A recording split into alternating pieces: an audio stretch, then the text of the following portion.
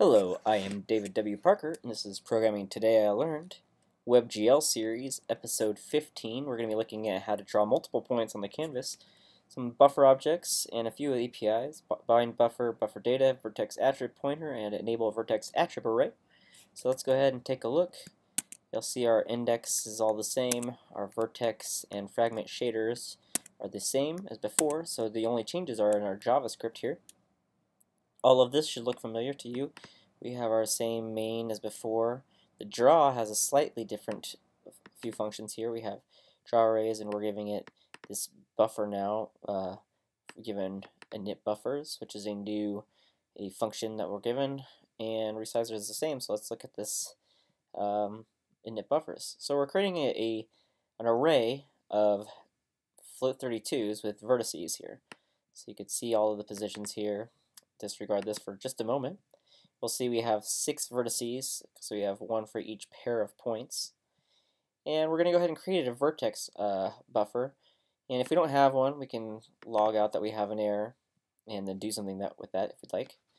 And now what we're going to do is bind this array buffer to this vertex buffer that we've created on the GL object here. We're going to then call the bufferData and say that we're going to have static draw given the set of vertices from above.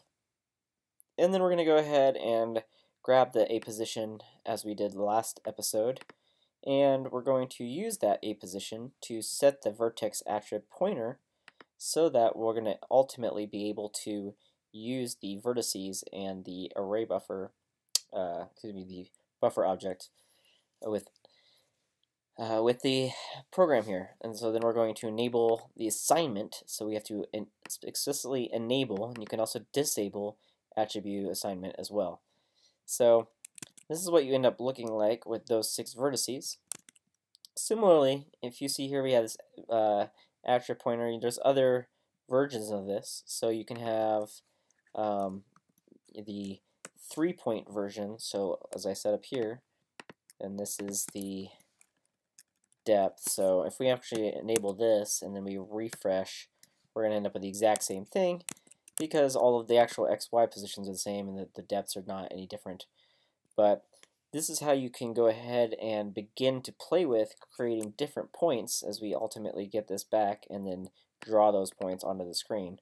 So you have 6 points here. We've created a buffer object.